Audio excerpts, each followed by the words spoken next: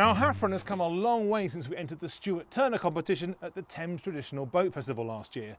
Since then, a whole lot of work has been done, including a few minor repairs. All the wood has been sanded back and lavished with at least 8 layers of varnish.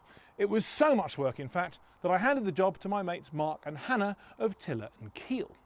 And haven't they done a wonderful job?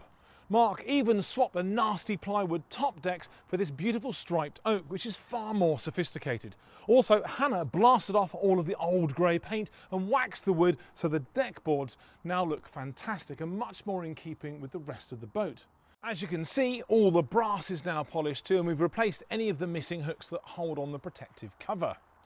In fact, the waterline has also been corrected and the anti-foul has been replaced as well. It's all looking tip-top and Bristol fashion, so I'm now turning my attention to the engine and just cleaning and preserving a few little areas with some AC90. After all, I don't want the mechanical bits to let the side down.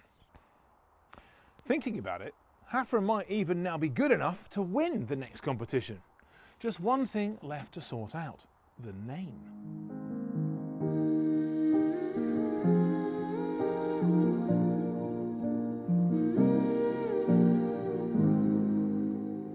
You know, it's amazing that in the last HandH Classic Auction, the Chitty replica went for £175,000. And that reminds me, it's been a while since we had Bid of the Week.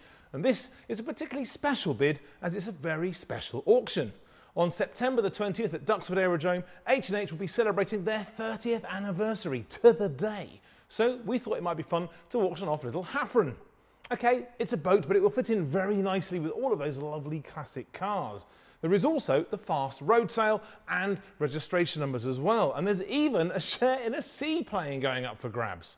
So you better get yourselves down to the Imperial War Museum at Duxford for viewing on Tuesday the 19th of September.